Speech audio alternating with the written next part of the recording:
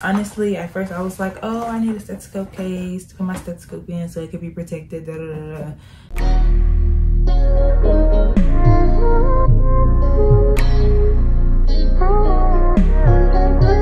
Hey guys, welcome back to my YouTube channel. If you are new here, my name is Saunya'e and I am now a senior nursing student. I have one more year because I graduate next May 2024. So this video is going to be a quick one. It's just going to be things for nursing school that you don't need to buy, because when I did my own supply haul and when I look at other people's supply hauls, and I've been in nursing school a year now, it's kind of like, okay, we didn't need this, I didn't even need to buy this. So I thought that would be helpful for you guys who are starting nursing school soon. So yeah. But first, before we get into the video, I want to give a quick rundown on how this semester went, this past spring semester. And I want to say it actually went pretty good. I finished med-surg with a B. It was like an 82. I was hanging on by a thread, y'all. So we have ATI, like it's called CAP. It's like we have 2 different ATI tests we take, and you have to get like at least a level 1 to be passing. But for this class, a level 1 is like,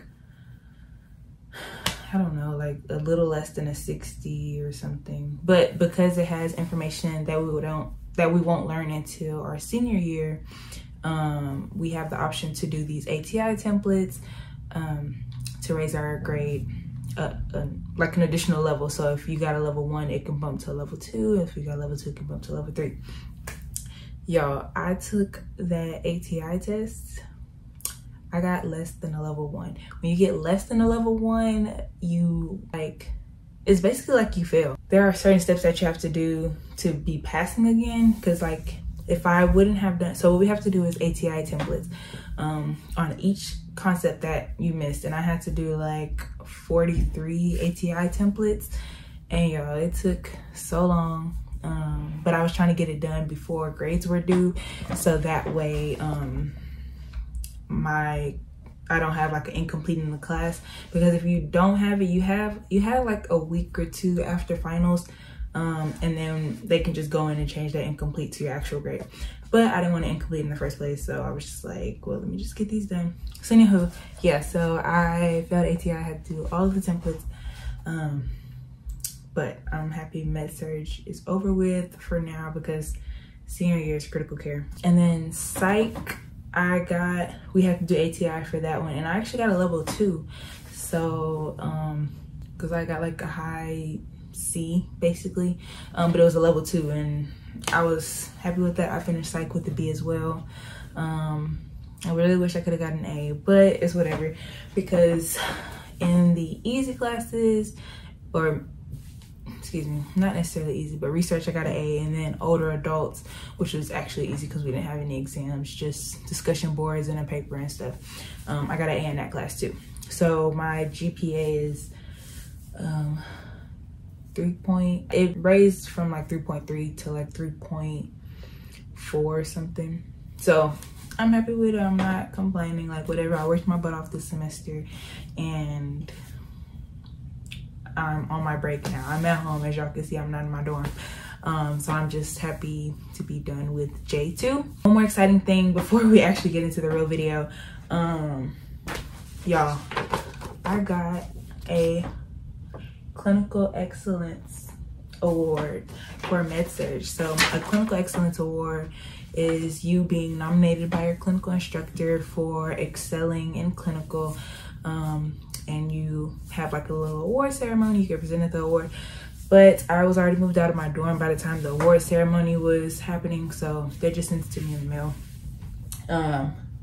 But yeah, that is going on my resume. A Clinical Excellence Award is like a big deal. Like I think only, I don't know, was it like 17 students, or like it was less than 20 students got one out of like around 200 or so for the semester, for my cohort. So yeah, your girl ate that up.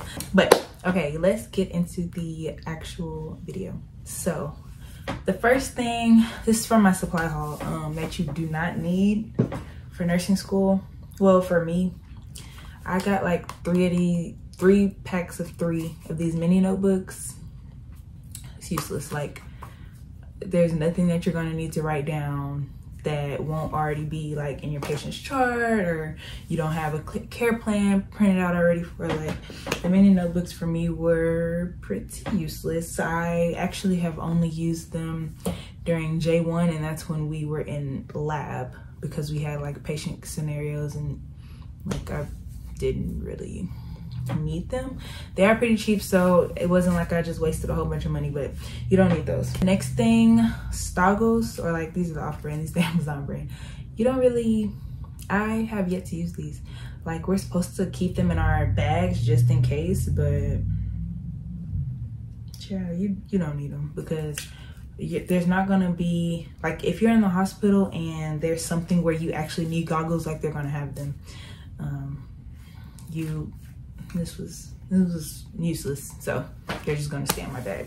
The next thing, which this may be very debatable, but my stethoscope case, like, low-key, like, it was like, I've used it, and actually I think my stethoscope is in here right now while I'm talking about you don't need it. Okay, it is. But like, honestly, at first I was like, oh, I need a stethoscope case to put my stethoscope in so it could be protected, da, da, da, da.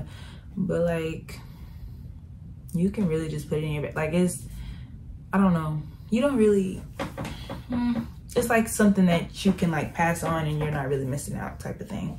Like, you don't really need a stethoscope case. Next thing, it's really overrated, clothes. You do not need clothes shoes. They're actually not even comfortable to me. Like, J1 I was on my feet a little bit more. J2 I was not. I sat down a lot. But like,